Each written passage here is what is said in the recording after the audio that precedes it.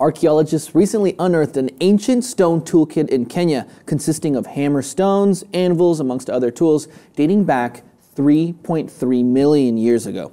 Almost a million years older than the previously earliest known date for early stone tools. This means the tools even predate our modern genus Homo sapiens.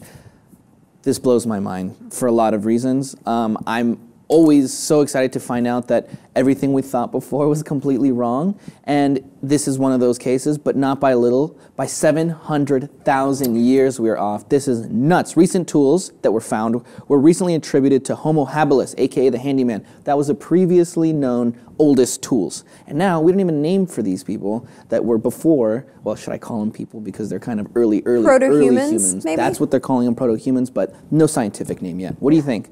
You know, this says that intelligence predates humans. That's exactly what this is about. It is nuts. I mean, if you think, it really does boggle the brain. It messes with everything we thought was right. And, you know, when something like this happens, you just kind of have to go, okay. But what is 700,000 years? Is that a long time though? I mean, I'm making it seem like, yeah, we're off by a huge amount and we have to completely shift our way of thinking now, the way that we date things. But wait a minute, that's also just a blink of an eye. I mean, you and I would get pissed off if we were late, you know, to work 20 minutes. I sat in traffic for 20 minutes, you know, I was sitting waiting for the doctor for an hour. Big deal. I mean, these are all just blinks of an eye in the broader scope of the whole history of this earth, which is billions and billions of years. So I don't know. I mean, for me, it's just nuts to think that, you know, we don't know anything and we're just learning more and more, and we see that we're just more and more wrong about our presumptions because you can only know what you know until you discover more. What you don't know. Right. So you're saying the guy on the left probably did not worry about traffic. No. I mean, that's what I'm, okay. No. Okay. Maybe he did, maybe he didn't, I don't know.